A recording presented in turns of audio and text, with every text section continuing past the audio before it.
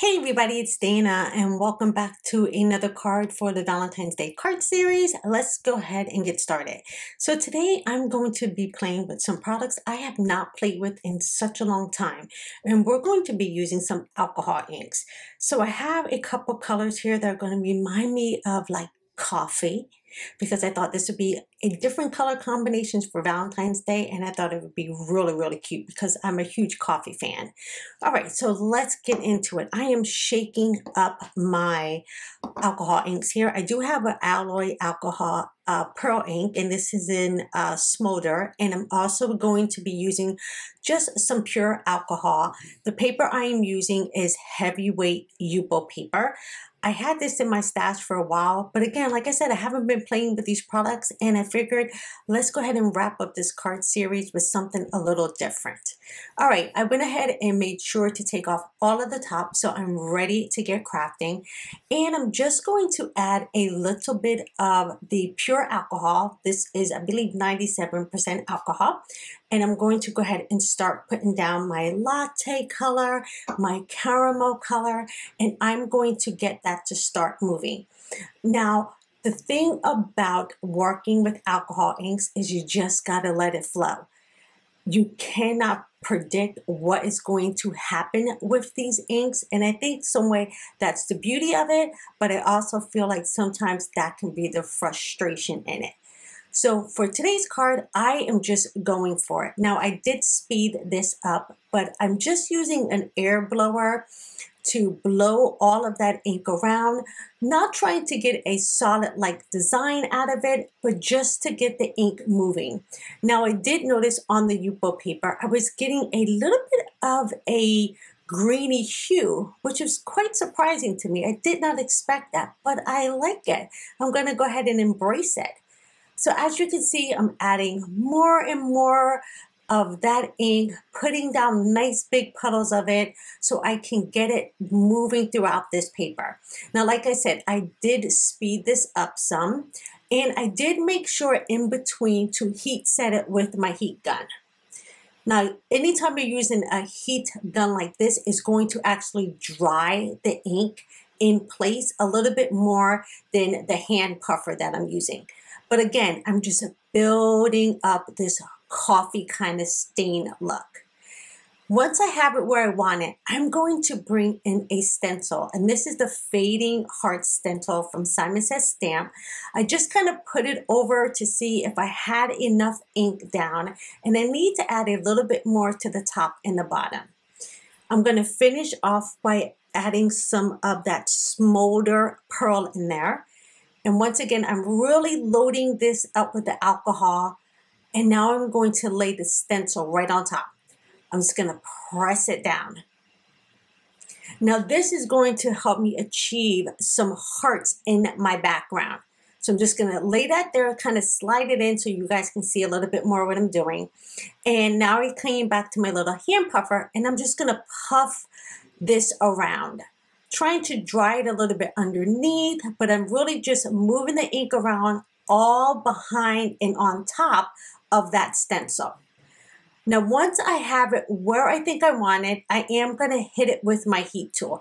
This is going to help dry up some of that ink that's sitting on top. It's sitting where the hearts are. Now, there is a lot of ink still behind, but we're going to deal with that in a couple minutes. At this point, I just want to dry the heart section, just so I have a defined look. So you can see as I pull this up, I still have a lot of that ink underneath, but that's okay because I'm going to go ahead and grab a paper towel, lay that on top, and kind of push out the alcohol out from underneath that stencil. Now, I will link all the products that I used in the tutorial down below for your shopping convenience. There are affiliate links, and I want to thank you in advance if you go ahead and use them and pick up some of these products. Now I can go ahead and pull that back, and you see I have this really pretty design of like distressed hearts, but I am just going to make sure that this is dry. Now again, it's going to still be a little bit wet underneath, but I did push out the majority of the ink that's underneath the stencil. Now, if you don't want to do this, leave the stencil on there overnight when it's totally dry, you can come back and just lift this off. But because I don't have the patience for that, I wanted to do this now. I'm going to lift from the top and the bottom and lift up the stencil. And look at those gorgeous coffee hearts we have. How cute is that? They look like the coffee stains are full of hearts. All right, I went ahead and placed the stencil back down, and I'm coming in with a point, I believe this is a 0.02 micro pen, and I'm just outlining the hearts. I just want to have a little bit more definition when I pull this off. Now, as you can see, I am making sure to clean off my pen every now and again to get rid of any buildup that might be on the tip. And I want to thank everybody who has been subscribing and liking and sharing my videos. I truly, truly appreciate it. If you're new here, hey, go ahead and like and subscribe so you guys don't miss my next tutorial.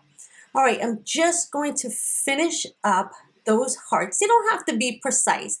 And I do want to make sure that I get a good amount of them. So when I lift this up, you're really going to see the definition of those hearts. Once again, I cleaned off that tip so I can make sure that pen is going to be great for another project later. And when I lift this up, look how pretty those hearts are. You can really see the definition of the hearts.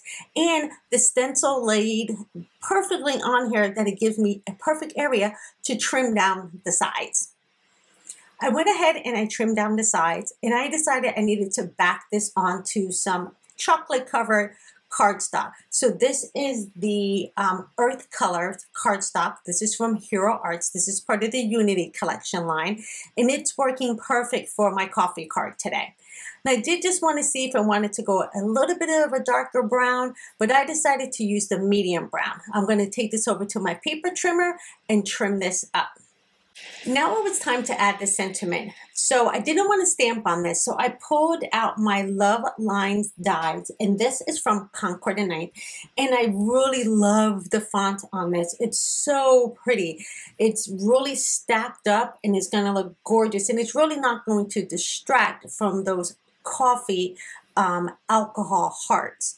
So I will go ahead and pull this apart. Now I do want to make sure I keep this combination, this color combination going. So, and I don't want anything to block, because you'll see that there's a backer layer to this as well as the top delicate layer. I'm going to die cut that piece out in the same brown color cardstock that I did my backer piece to. So once I run this through my die cut machine, I did cut it a few times, and I also cut the backer for the sentiment in Vellum. And that helps the sentiment lift off of the card, but it doesn't block any of the hearts. So I really like using Vellum when I want to do these types of cards, because it just kind of mutes out the distraction of the image behind the sentiment, but I don't lose the design behind the sentiment. I hope that makes sense when I say that.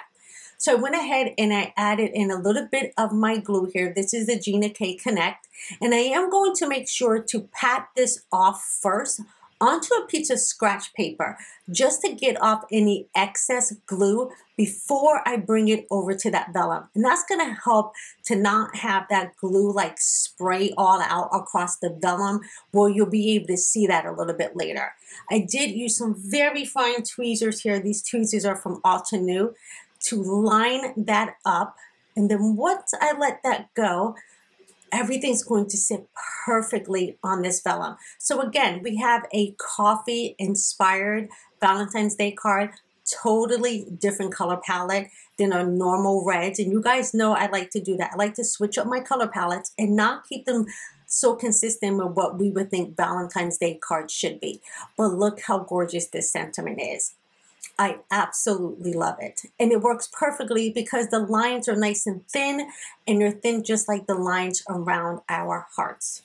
All right, now it's time to go ahead and put the card together. I will use some Gina K Connect glue as well on this piece here, and I'm going to go ahead and place that down. Now, when I did trim this out, I do have a little bit of a border around my coffee piece.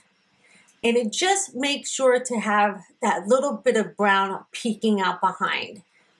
Now you could just put this directly onto a card panel, and the card panel today is going to be a 5x7 card panel because this panel right here is very, very large.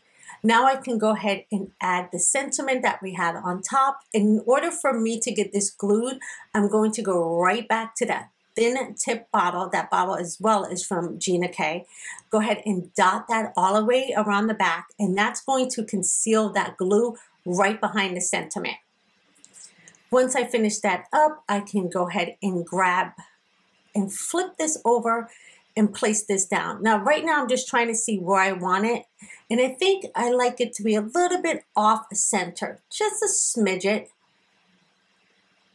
And then once I have it where I need it to be, I can go ahead and start pressing that into place.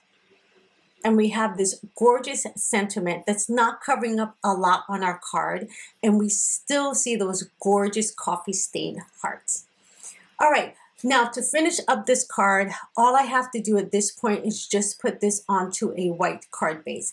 But I did use a white gel pen. I don't know if it really picks up in the video. I did use a white gel pen, and I just went around the hearts to give them like those little highlight bubbles. It might be hard to see in the video, but it is there. Now I have my 5x7 card base. And I'll go ahead and place this down. So tell me what you think, you guys. Do you like this coffee-inspired holiday card? Did I kind of nail the coffee love here? I am also going to make sure that I do some close-up pictures. Those will be over on my Instagram, and you guys can check those out. And that is going to be our coffee-inspired, totally non-traditional Valentine's Day card.